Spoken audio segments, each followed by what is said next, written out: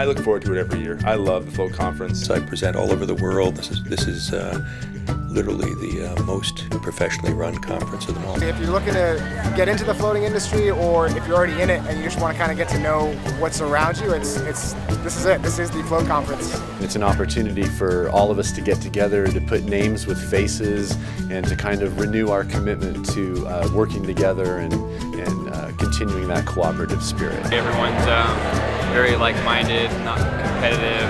Everyone just kind of bounces ideas off each other and just enjoys the positive energy. The process of greeting and how's it going, and you know, it's like spark, spark, spark, spark. Just coming here just woke me up, and it made me realize I need to move forward with my dream to open up a float center. It's always been just a joy. It's always been essentially a party. I've been trying to keep up with all the different things going on, from the receptions to balloons dropping. Portland's amazing. Oh my gosh, love being here. This is a very future-oriented conference, and kind of trying to keep our eyes on that horizon and figure out how we could take floating to the next level.